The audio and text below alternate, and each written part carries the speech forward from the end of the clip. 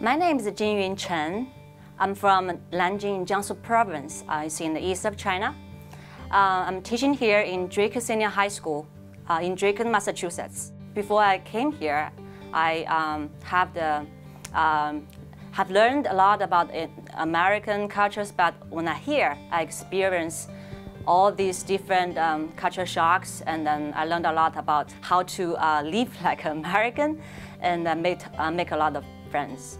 In China, I want to create, in our school, is Nanjing Foreign Language School. I want to create a counselor office because here in China, we don't have a guidance office. So I want to borrow this system and bring it back to my school.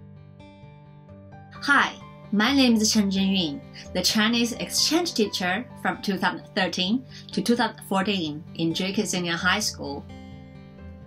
I think my most exciting activity I have done in my school since TCLP was to establish our school guidance office and develop our counseling courses in our school curriculum. You know that in our school, we don't really have a guidance office, so when students they want to ask for help, especially these students who want to apply for a university overseas, sometimes they don't really know that who they are going to ask for help and who is the right person to go. That's why when I had this idea, I got full support from our school community.